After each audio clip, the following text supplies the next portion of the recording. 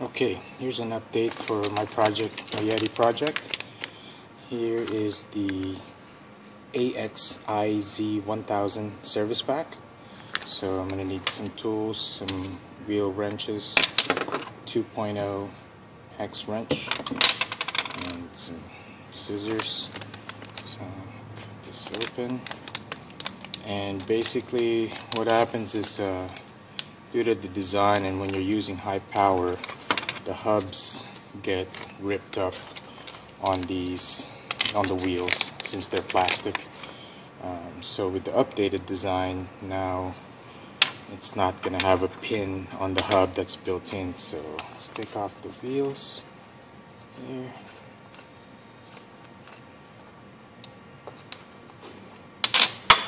Okay, so here's the old design where you just have your cross pin, and what happens is this is actually a second or third hub I'm using now, because the old one, this whole part just got chewed up to where there's nothing for the pins to drive anymore.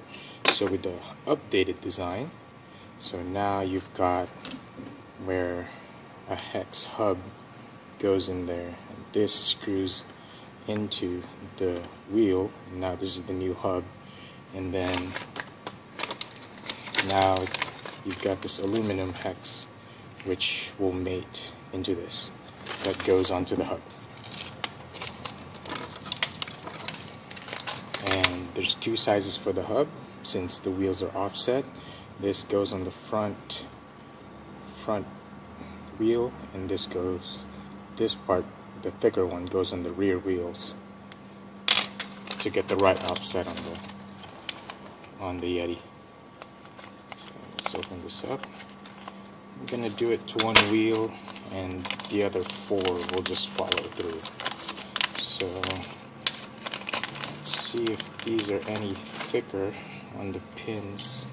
So I'm gonna use the new pins, just see for comparison. Let's see if there's any difference. It's about the same, but I'm gonna use the new one.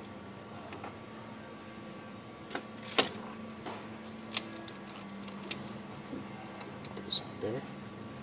I've got the hub, and this will mate into there. Okay.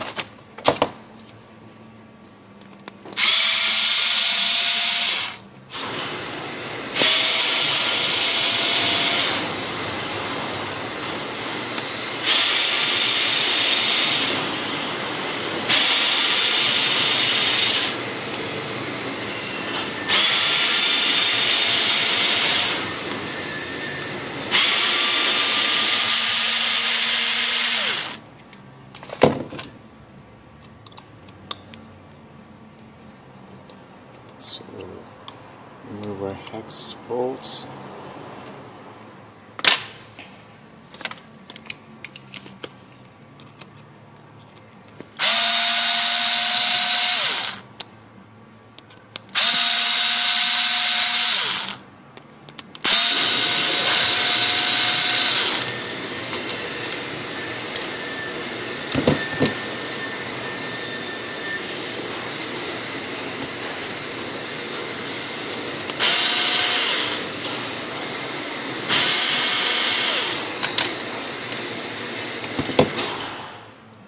That's removed. This should be pretty close in size.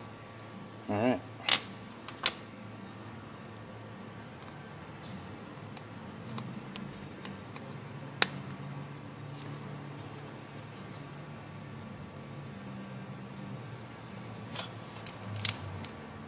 Now let's install the hex screws.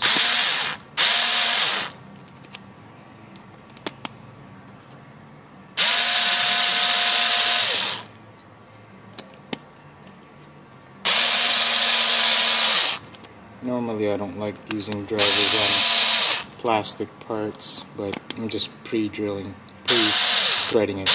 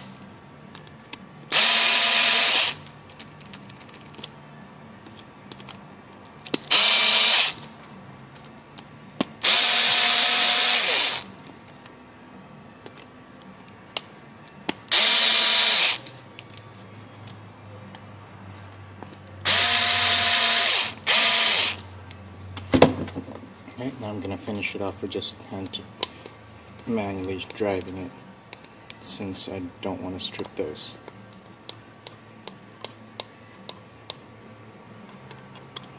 And tighten these. And I like to go in a crisscross pattern, just so tighten them evenly. And since these are going in plastic, you want to be careful not to over torque these.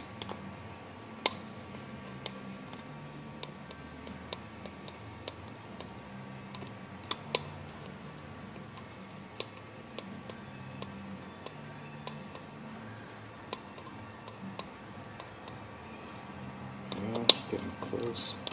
So I'm just using the tips of my fingers and not full wrist torque on it, so that way I'm trying to be careful on the plastic.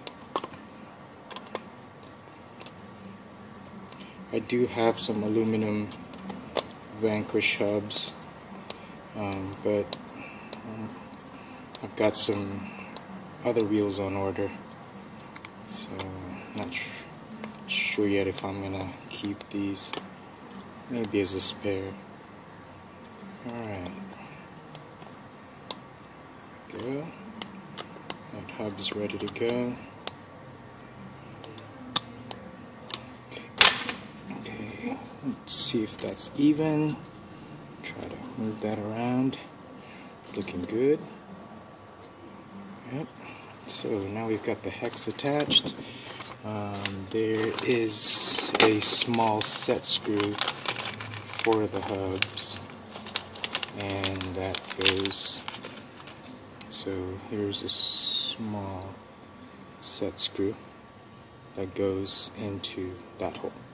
So since it's going metal to metal, we're going to need a little bit of thread lock so that it does not back up. So I got a little bit of thread lock on there, and going into our hub.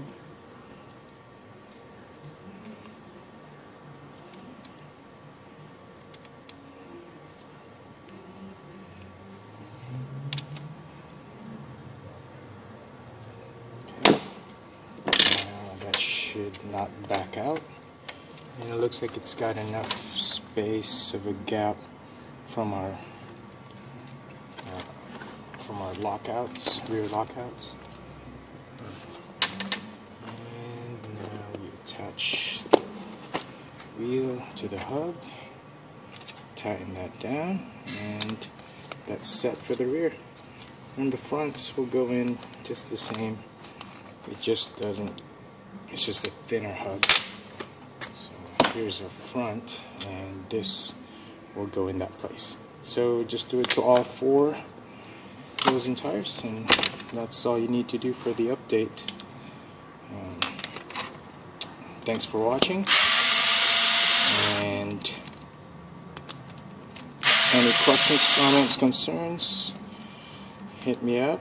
Please hit the like button if you like this video, and don't forget to subscribe. Thanks, guys. Looks like they made these beefier also, so if you could see that star pattern and see how much more meat you've got on these plastic hubs, so for added strength. And here we go, got the front wheel completed. Now it's gonna bolt that in. Make sure it's engaged in the hub. And we can tighten up our wheel nuts. Let's tighten it snug. Good. And actually, looks like I'm not getting as much hub engagement on that. And just in case the nylon's already worn out, I'm going to put a drop of blue thread lock on there so it engages the aluminum, and of course you're going to want to let that dry. And there you go, guys. Thank you. Thanks for watching. Please subscribe.